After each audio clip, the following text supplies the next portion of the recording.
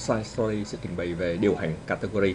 Các category có nghĩa là một khóa học hay là trường một khóa học hay là ngành học gồm nhiều khóa học được gộp chung với nhau thì được gọi là category. Thí dụ chúng ta sẽ có một category hay là một khóa học, đó là răng hàm mặt. Thì trong mục này có thể có nhiều môn học hay nhiều khóa học khác nhau, ví dụ là nha khoa cơ sở hay căn khớp học. Và tôi sẽ bàn về việc điều hành một cái category. Thì trong điều hành category hay là một khóa học thì chúng ta sẽ có vai trò của manager, tức là người quản lý khóa học, và course creator là người tạo ra khóa học. Và ở đây giả sử chúng ta có hai người là manager, tức là Ngô Thị Quỳnh Lan và Võ Chí Hùng, và có 4 người là course creator theo danh sách ở dưới. Thì tôi sẽ nói như vậy, những người làm trong cái ban điều hành này có thể làm được những việc gì. Thì cái việc đầu tiên là cái quản lý danh sách ban điều hành. Có nghĩa là nếu tôi có thể thêm vào hay bớt ra những cái người trong ban điều hành này, nếu tôi là người manager, như vậy thì chỉ có manager có thể vai trò là quản lý danh sách ban điều hành. Thì nó gồm có 3 việc. Thứ nhất là mình về home, sau đó thì mình chọn một category bất kỳ. Nếu mà không phải category của mình phân công, mình quay trở lại về category của mình phân công. Sau thì click vào bánh xe của cái category mình được phân công đó và chọn assign role, và sau đó thì gắn quyền và vai trò cho các thành viên. Tôi minh họa như sau. Giả sử tôi là Võ Chí Hùng, và đầu tiên tôi về trang chủ.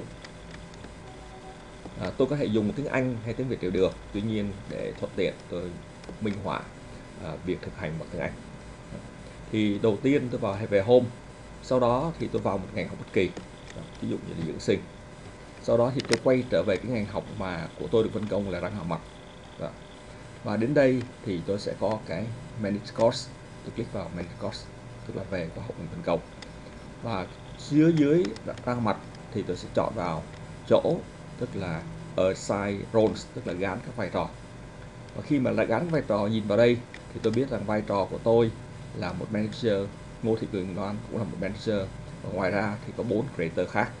Và bây giờ giả sử tôi muốn thay đổi vai trò này thì tôi sẽ click vào, thí dụ như tôi cho Nguyễn Thị Kim Anh là không còn là course creator nữa, thì tôi chọn Nguyễn Thị Kim Anh, tôi remove thì không còn là course, và chúng ta chỉ có 3 người. Và giả sử tôi thêm một người nữa, ví dụ tôi muốn cái người này tên là Dũng, thì giả sử tôi sẽ có những người như là Phạm Thị Ngọc Dung hoặc là Phạm Thị Dung vân vân, hoặc là Đỗ Văn Dũng chẳng hạn. Tôi cũng cho anh Đỗ Văn Dũng vào trong là course creator, tôi click vào đây thì như vậy tôi sẽ có cái danh sách. Và sau khi tôi hoàn tất, tôi có thể quay trở lại nhìn, tức là back the list of all role. Như vậy thì tôi sẽ có, đây là danh sách của manager và danh sách của course creator. Tôi chỉ có thêm ở đây là Dũng vào thay vì chỗ của chị Kim Anh. Như vậy thì tôi đã nói qua về cái việc quản lý danh sách ban điều hành, có thể thêm bớt ban điều hành vào hay ra. Bây giờ thì tôi với vai trò là một manager hay một course creator, tôi có thể tạo ra một khóa học. Thì tôi quay trở lại cái cách làm.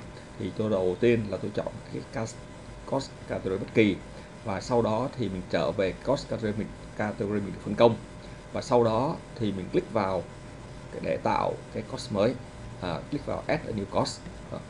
Bây giờ thì tôi minh họa, ví dụ tôi quay về một course, về course bất kỳ, sau đó thì quay trở về course mình được phân công, ví dụ như răng hàm mặt. Và đến đây thì tôi sẽ, trong này chỗ có add a new course, tôi click vào đây. Như vậy chúng ta có 2 khóa học cắn khớp học nha khoa cơ sở. Thì bây giờ tôi click vào add một cái course ở đây, và tôi đọc tên course, thí dụ như là nha khoa cộng đồng, và ở đây tôi sẽ có một cái tên ngắn.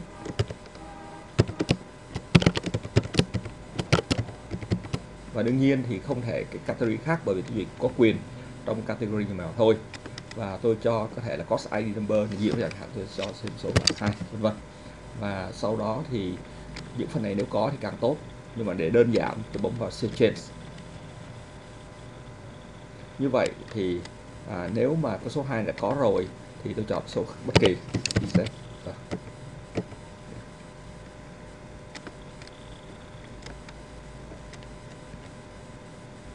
Như vậy thì tôi đã tạo ra được một cái khóa học, và hy vọng rằng như vậy thì danh sách tất cả các cái khóa học của tôi. Bây giờ tôi quay trở lại về home và quay lại về course, thì tôi sẽ có trong cái phần răng hàm mặt, cái category tức là cái mục răng hàm mặt, thì tôi sẽ gồm có 3 khóa học và khóa vừa rồi cái người giảng viên vân vân, đó là nha khoa cộng đồng, các khóa học và nhà khoa cơ sở. Khi mà một người course creator tạo ra khóa học thì cái người đó đồng thời là giảng viên. Còn nếu mà một người manager tạo ra khóa học thì người đó chưa hẳn là giảng viên của lớp.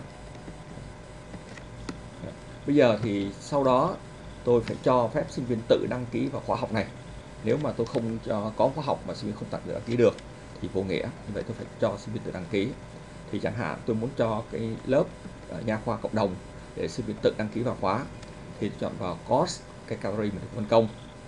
Sau đó thì mình trong phần administrator block thì chúng ta gọi course administration, user và enrollment method. Tôi làm như sau. Vậy thì tôi vào cái nha khoa cộng đồng, và ở phía chỗ này tôi có course administration. Ở phần cái mục quản lý administration có course administration, tôi chọn vào cái chỗ mà enrollment method, thì tôi sẽ chọn vào ở đây là course và user, và tôi chọn là enrollment methods. Và chẳng hạn ở đây thì không cho phép tự đăng vào, tôi cho tự đăng vào một cách là tôi click vào cái con mắt để cho nó mở mắt ra, có nghĩa là chữ phép. Sau đó tôi click vào cái dấu bình hành bánh xe ăn cưa và tôi mở cái course enrollment key. Thí dụ tôi đặt tên là cái key của nó là nha khoa 1, 2, 3, và như vậy thì chỉ có sinh viên nào biết được cái mã số này thì có thể đăng nhập vào được. Sau đó thì tôi save lại, và như vậy thì tôi đã hoàn tất và sinh viên có thể tự đăng nhập được vào khóa học. Như vậy thì đến đây là tôi đã hoàn tất được các cái bước về để điều hành khóa học, và trong đó tôi đã nói qua về cái quản lý các vai trò trong khóa học, rồi quản lý danh sách điều hành, và chúng ta tạo khóa học và cho phép sinh viên tự đăng ký. Ngoài ra thì một cái người giảng viên bất kỳ cũng có thể cho phép là loại vào hay bỏ ra cái danh sách sinh viên của mình, thì bằng cách là chúng ta vào khóa học chúng ta quan tâm, sau đó thì chúng ta cũng vào là cái nhóm là user và enrollment method, và đến đây xin lỗi và user, và sau đó quay vào cái gọi là enroll user. Và bây giờ giả sử tôi lại muốn cho thêm một giảng viên khác vào trong cái lớp này thì tôi bấm vào enroll user. Và chẳng hạn tôi muốn cho một người tên là Thủy vào lớp này, và thí dụ như Trần Thị Thủy vào thì tôi đóng vai trò như là một giảng viên, thì click vào đây teacher và bấm enroll. Thì sau đó có nghĩa là tôi sẽ đã có thêm là một cái người là giảng viên mới, đó là Trần Thị Thu Thủy. Như vậy thì đây là chấm dứt cái phần giới thiệu qua về cách điều hành mục khóa học category, bao gồm trong đó thì có kể luôn phần tạo khóa học và đưa người vào trong lớp học.